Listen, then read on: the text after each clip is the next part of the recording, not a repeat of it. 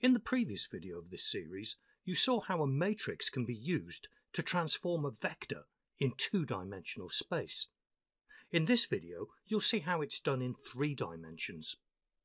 Let's begin with a brief recap. Transforming vectors with matrices is particularly important for animated computer graphics because virtual worlds are made up of models.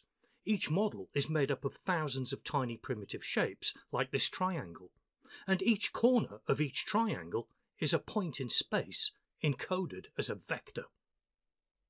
Interactive computer games rely on being able to transform all of the vectors that make up each model in the same way and all at once, so that the whole model can be scaled, rotated, and moved very quickly, and in real time. In the previous video, you also met 3 different types of transformation matrix that can be applied to the vectors in a 2D model: translate, scale, and rotate. The values that you see in red will depend on how much you want to translate, scale, or rotate.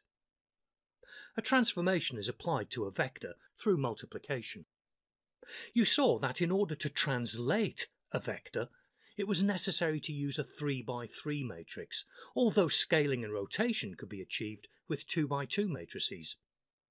However, to allow any combination of transformation matrices to be multiplied together, so that a single matrix could encode multiple transformations, it was necessary to use 3x3 matrices for scaling and rotation as well. Multiplying a 3x3 transformation matrix by a vector in 2-dimensional space requires that the vector has a third component, the number 1, so that the rules of matrix multiplication can be obeyed.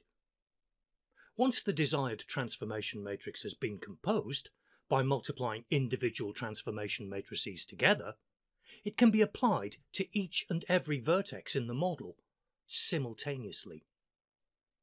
Well, that's how it's done in 2 dimensions, so what about 3? When a model is free to move in any of 3 dimensions, it can be translated back and forth in the x dimension, the y dimension, and now the z dimension as well. This, of course, is much more like the real world that we live in. Scaling can be applied in different dimensions too, allowing a model to be enlarged, shrunk, and distorted. And now, with 3 dimensions, rotation can happen in 3 different ways. The model can be rotated around the z-axis, the y-axis, or the x-axis. Working in 3 dimensions requires a new set of transformation matrices. This is how a 3-dimensional vertex is encoded as a vector. It now includes x, y, and z components, and an extra component, a number 1, to allow it to be translated by means of matrix multiplication. And here is the 3D translation matrix. Notice that it's a 4x4 matrix now. Other than that, the 3D translation matrix isn't that much different from a 2D translation matrix.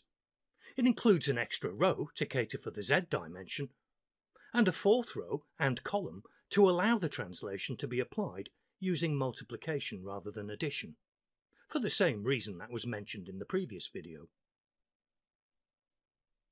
The scaling matrix isn't that much different either. The value at row 3, column 3 specifies a scaling factor in the z dimension, and the 4th row and column serve only to allow this matrix to be combined with other 4x4 matrices through multiplication. We have 3 separate rotation matrices. The z rotation matrix is very similar to the 2D rotation matrix. The values that control the amount of rotation are all situated in the top left corner. You might expect this because in 2 dimensions only the x and y coordinates of a vector are changed by rotation. In 3 dimensions, rotation around the z-axis has no effect on the z coordinate of the vector either.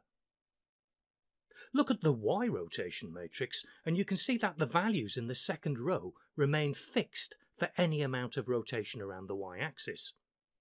As you would expect, rotation around the y-axis leaves the y-coordinate of a vector unchanged. The x-rotation matrix leaves the x value of any vector unchanged. The top row of values in this matrix are therefore fixed. So let's see some of these transformations in action, and the calculations required to perform them. Here's a primitive shape in three-dimensional space. The x-axis is coloured red, the y-axis is green, and the z-axis is blue. The three vertices in this model are encoded as vectors and share the same origin. Suppose we want to rotate each vertex in the model through 90 degrees around the x-axis, and we want to rotate through 45 degrees around the y-axis, and we want to translate each vector 3 units in the y direction and 4 units in the z direction. We'll focus on just one vertex for now, this one. Its original coordinates are x equals 1.22, y equals 0, and z equals 1.97. This is an x rotation matrix for an angle of 90 degrees. When applied to the current coordinates, we get its new position after the first rotation. This is the y rotation matrix for an angle of 45 degrees. When this matrix is applied to the current coordinates of the vertex, we get its new position after the second rotation. And this is the translation matrix we need to move the vertex 3 in the y direction and 4 in the z direction. When applied to the current coordinates, we have the final position of the vertex. To perform these transformations all at once, we can multiply the matrices together in reverse order. First, multiply the translation matrix by the y rotation matrix. Remember, the order of operations is important. Matrix multiplication is not commutative. Then multiply these by the x rotation matrix. You can see that when the composed transformation matrix is multiplied by the original vector, we will get the same final position of the vertex.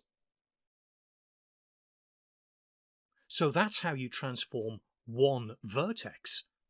But remember, that vertex is only one of 3 in a primitive shape, and that primitive shape is one of many in a model. So, to transform the model, we apply exactly the same calculation to every vertex in the model.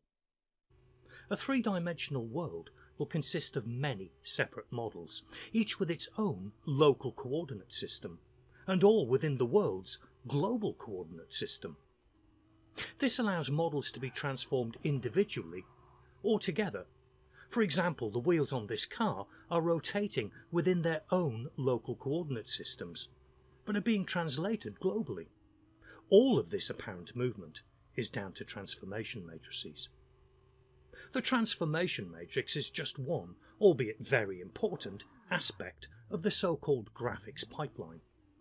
Vectors are also used to encode the orientation of the vertices and the orientation of the faces of the primitive shapes in a model. Not to mention information about the direction and intensity of any light source. This information is used to shade a model once colours and textures have been applied. A 3D model then has to be projected onto a two-dimensional plane, so it can be displayed on a flat screen. All of these operations depend on matrix vector multiplication.